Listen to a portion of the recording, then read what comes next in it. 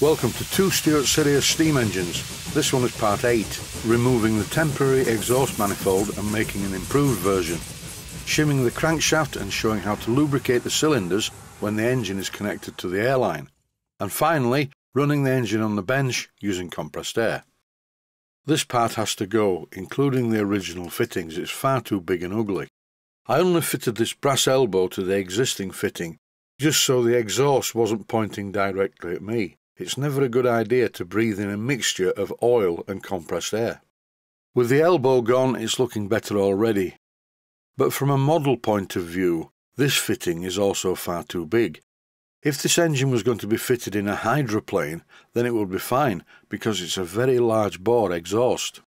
And you may or may not know that it's very important to get rid of the steam once it's done its work. And that is one of the reasons that Great Western steam engines performed much better than some other ones. Back pressure is not desirable in most gas engines, especially a steam engine. Even with the T-piece fitted, this did restrict the exhaust flow. I'm going to remake the exhaust outlet using a check valve. It has a 3/8 by 32 thread on it, and it's designed for 1/4-inch pipe, as was the large ugly T-piece that I used. I will put the modified T-piece fitting back in my box of bits. Fitted in the chuck of my Myford ML7R lathe is a piece of brass. And as always, I'm facing across the front of it. I don't need to drill a hole down the middle because there's already one there, although it's a bit small. I will open it out very shortly with a larger drill and thread it 3/8 by 32 threads per inch. And here I'm doing just that. This drill is tapping size for 3/8 by 32 threads per inch. After drilling the tapping size hole, I simply used the 3/8 by 32 threads per inch tap and threaded the hole. Here's a different camera angle, and as you can see, I'm doing this by hand. The lathe is appearing to move, which it does because it's sat on foam pads. Why is it sat on foam pads? Well, I do have neighbours, and this lathe sits on a bench. It's not on its own stand, and it was making quite a lot of noise when it was contacting the wood of the worktop. And before anybody writes in, please don't bother, the lathe is 100% accurate, or as accurate as I need it to be. This is my micrometer set to 1/2 inch. The idea being I need to turn down this piece of brass to 1/2 inch in diameter, so I can thread it to fit into the existing thread on the engine, which is 1/2 inch by 26 threads per inch. I threaded it using one of my handheld die holders, making sure that it was threading accurately by following it all the way down with the tailstock chuck. Doing it this way makes sure that the die is always cutting square to the work. Once I parted off this very simple component, I cleaned it up on a piece of wet to dry sandpaper wrapped around my steel rule on the bench. After applying some Loctite 542 thread sealant to the large 1/2 inch by 26 thread adapter, I screwed it tightly into the exhaust outlet by first fitting this check valve that I'm going to use for the exhaust manifold, so I could use a spanner on the hexagon part of it to tighten everything. I didn't use any Loctite 542 on the check valve, so that was quite easy to remove, leaving the main adapter fitting in place. Here's the story so far. The thread adapter is now fitted in place. I don't want this fitting to be black, so the best way to get rid of the paint is to just soak it for a while in some cellulose thinners. This powerful solvent soon softens the paint, and here I'm removing the paint using a wire brush in my bench-mounted Proxxon motor tool. After a few minutes of wire brushing, the check valve looked like this. I noticed that I have missed a ring of paint around the silver soldered area near the hexagon. I'll deal with that later. What I'm doing here is removing the ball from the check valve, because a check valve on an exhaust is not a good idea. After doing this, I put the stainless steel ball in my small plastic box with many others. If you use check valves, which are made by Chris English, generally speaking they have a C stamped in the top. I don't think the letter C stands for check valve. I think it's the initial of Chris. I think that's because Chris English once shared a workshop with his father Don and brother David. I think the stamped initial was to show whose parts they were. I fitted this top cap in my lathe and removed the letter C. Now I'm screwing it into position. To stop the part from being damaged, as I tighten this nut in the top of it, The main thread was sat in a hole in a plastic handle of an Allen key that I have.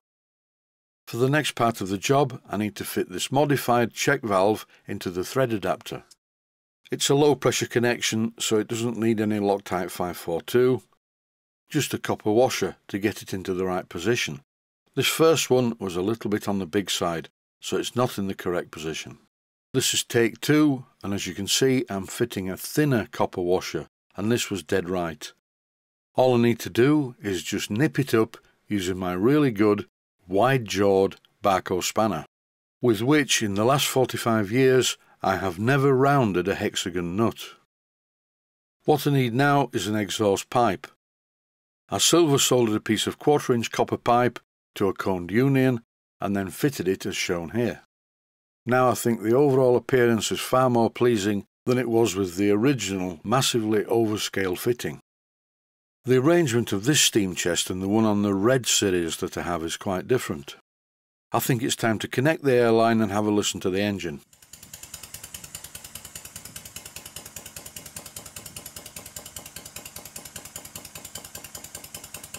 It's sounding okay, but at certain speeds there's a bit of a knock. I need to investigate this. When I speed up the engine, the knock gets worse. And it was like this at the beginning before I started the renovation.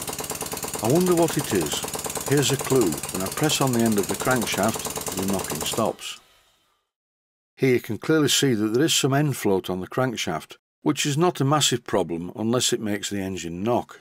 I thought it would be a good idea to fit a washer, and that's what I did, but there's still some end float, so I removed the flywheel again and added a second washer. When using shim washers for jobs like this, it's very much trial and error. You have to try different combinations to arrive at the thickness that you require. I found that 2 washers like this stop the end float. I carefully repositioned the flywheel and the engine ran much better.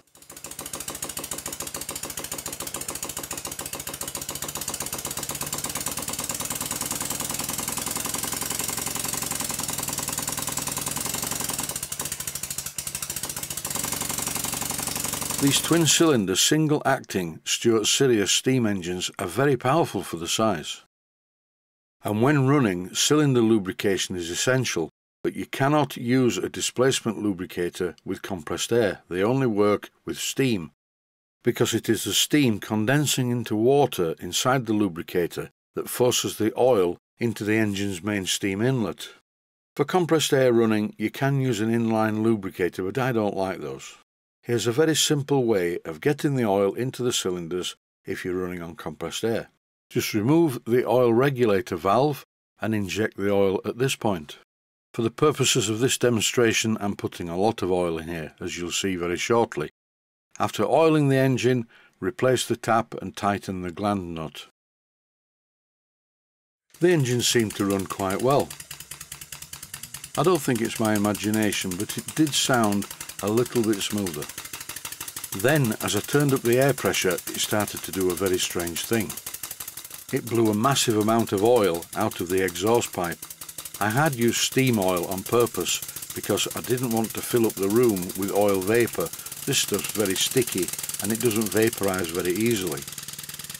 When using steam engines running on compressed air or steam, try not to breathe in the exhaust because it does contain oil. If you are running an engine on the bench, there's a couple of things you can do that are sensible. Make sure that the room is well ventilated.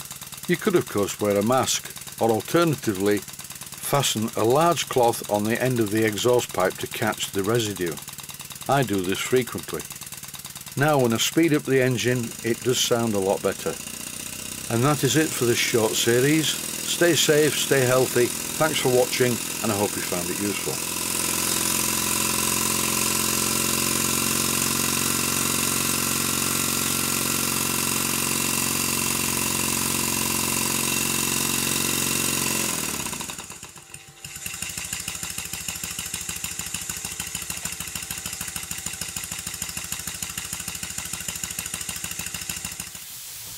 Please take the time to visit my Mainsteam Models website and click on the section of the website that says Video Playlists. And by doing that, you can find other videos that you may like to watch.